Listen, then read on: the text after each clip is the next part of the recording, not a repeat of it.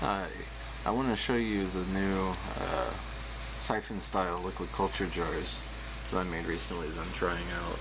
I've never made these before, so it's sort of an experimental design, but I tried it out, with water and everything beforehand, and it seems to work. So what I did was drilled 2 holes at the top of a wide mouth jar, and I glued I think it's like a 0.1 micron filter using silicone on the inside of one of the holes, and the other hole I cut a length of silicone fish tank tubing. And you want to use silicone and not the clear vinyl, because the clear vinyl will probably melt at temperatures that you need to sterilize at. The silicone will not. And then you seal it in place with silicone. Right now the end of it has some cling wrap around it, for sterility and cleanliness. But then what you do is take a needle and inject silicone into the end of the tubing here, so that way it has a plug seal on the end that you can stick a needle through.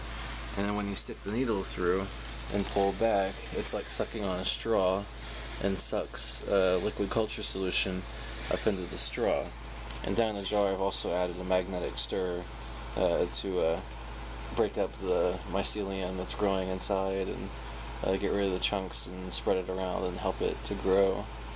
The solution I have in there right now is just filtered water with about maybe a quarter to half a tablespoon of clear Karo corn syrup, and I believe it was eighth of a teaspoon of wheat extract, auger, I believe.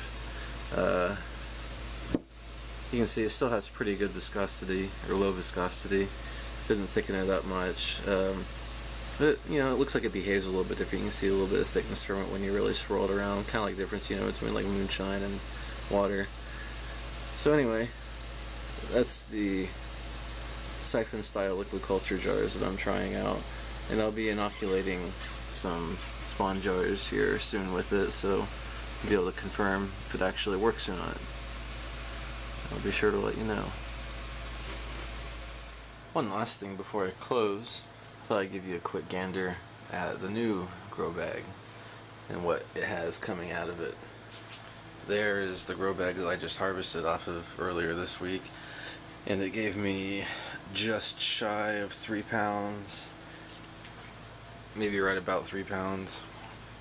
And that block down there gave me about 1/3 of a pound, so decent haul overall.